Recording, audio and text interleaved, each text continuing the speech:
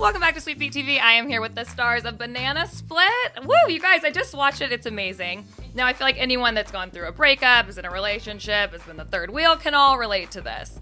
But the funny thing about the storyline is that usually we're taught to hate the other woman, right? You break up with an ex, and then whoever they move on to, we're not supposed to like them. It doesn't exactly happen in this movie. So when you guys read that script, part of that script, like, what were your thoughts on that? I mean, that's definitely probably the most important parts of the script, because I think that this would be classified under like a rom-com, but you don't really see that in rom-coms that often. Like it is always like the women kind of pitted against each other, and that's the beauty of this film, is that it's kind of a romantic comedy about two girls who fall in love. Yeah, I mean that's why I wrote it. It's because that's really important to me, is just taking care of your friendships, and I feel like in most movies it's all about the boy. Sorry, Dylan.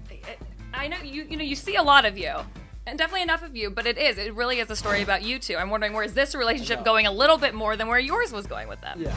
Were you wondering the same thing? No, I wasn't wondering the same thing.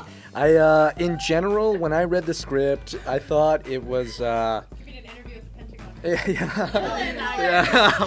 When I read the script, it both surprised me and I found it very funny, and easily, effortlessly funny, and that's why I wanted to continue talking to them and eventually acting in the movie. Okay, another question then for you. Now, post-breakup, everyone has their own way, right? Their own way of dealing with it, their own set of rules. What are your guys' personal rules for posting after you've moved on with someone else to something like Instagram? Well, that's what happened for me in real life. Oh, this is? Okay. Yeah, I feel like we're just looking at these rectangles all day, just like staring at them and feeling jealous and feeling like we don't know what's gonna happen, and that was what happened for me in real life with my high school breakup. Like, I saw my ex-boyfriend sharing an ice cream with a girl, and I freaked out. The third wheel. That's definitely another underlying theme throughout this entire movie. But I want to say filming, was there ever a third wheel between you three? Because you all seem to get along seamlessly. No, was there? Was I the third wheel? I liked it. I think the third wheel in the movie is really Luke Spencer Roberts, who plays Ben. Yeah, he's actually just a small fourth wheel. God, I wish he was here to defend himself. Sorry, Luke.